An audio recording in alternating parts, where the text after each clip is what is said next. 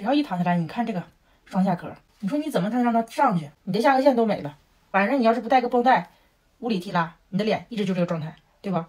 而且越岁数大它越严重。你就睡觉前你就带上它呗，你把你的肉固定到它该待的地方，它也不碍你什么事，不难受。睡觉的它也不难受，这么侧着睡不会挤压到你的这个法令纹。戴上以后，你就把这些都提上去，这边也是都提上去。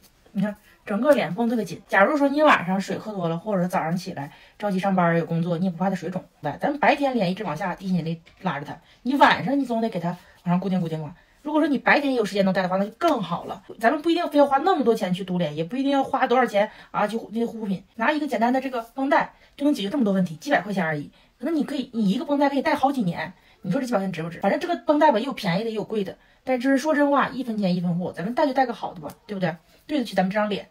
女生嘛，咱们过了30岁一定要备一个这绷带，不要觉得它是智商税，也不要觉得浪费钱，几百块钱而已。你这一个绷带你好好用，可以用2年，它也不会松弛。